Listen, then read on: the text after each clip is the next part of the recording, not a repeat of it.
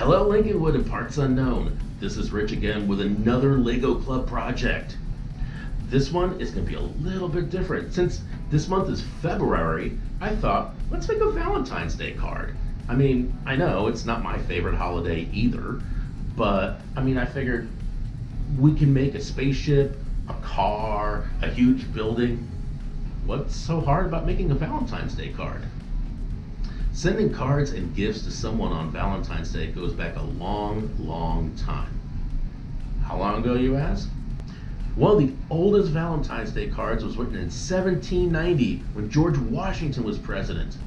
The tradition of giving Valentine's Day cards to a loved one started getting really popular in the 20th century, and nowadays you can buy them almost anywhere, except if you want to make your own. Let me show you the Valentine I made for my sweetie, who happens to be my wife. Now, what I did was, since I didn't have a lot of each color, I kind of had to play around a bit. So I made two layers of the heart, the inside one being pink and the outside part being red.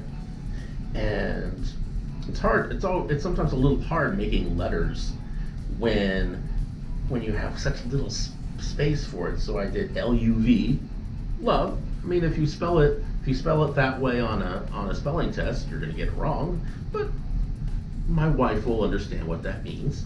So love you, and her name is Tori, so Tori. And I threw some flowers on it, and I think we're good. I showed it to her, and she really, really liked it.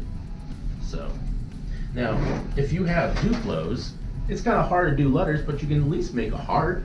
I'm sure your mom or dad or your grandparents, anyone can be your Valentine. Remember that. It could be a best friend, it could be a classmate, it could be, your mom or your dad or your grandparents or a cousin. It could be anyone you want. You can send these to anyone. Well, I wouldn't send this to them, obviously, because you don't want to lose all your Duplos. Anyway, now before you start on this project, I want you to think of a few things. First, your Lego or Duplo Valentine doesn't have to be red or pink. Yeah, those are traditional colors, but it can be any color you want. And it can be as many colors as you want. If you want this to be green or green and blue and red and yellow, you can make that heart any color you want, or any colors. Perfectly fine. It's the thought that counts.